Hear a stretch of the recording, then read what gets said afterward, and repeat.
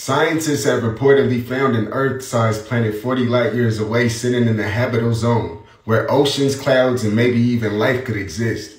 How did they discover something 40 billion light years away, but can't even get to the bottom of the ocean? They make me effing sick. So you mean to tell me they still haven't discovered everything on Earth, but they could find ish light years away? They must think we boo-boo the fool. And I don't want to hear you wouldn't believe it, but there's these things called telescopes. Bruh, not possible. My fault. It says 40, not 40 billion.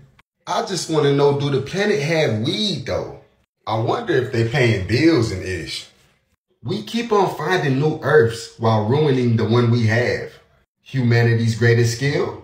Escape plans over solutions. I mean, but finding another Earth doesn't make us smaller. It proves the universe is big enough for second chances. Hey, yo, that's wild. Another Earth chilling 40 light years away with possible oceans and clouds?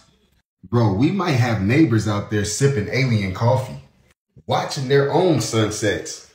Whole new planet vibes. Universe really flexing big time. Cool, another planet to ruin. Let me know when it has Wi-Fi and chicken wings. You know what? The rich should go explore it. But I seriously feel like no machines can travel or telescopes can see that imaginary distance. I feel like we're being lied to.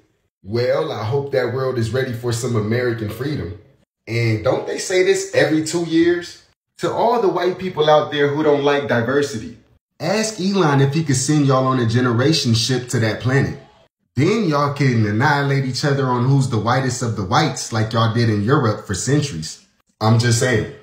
Pack it up, y'all. Earth been ghetto lately. But let me know what you guys think. Tap in with Mickey with the sauce.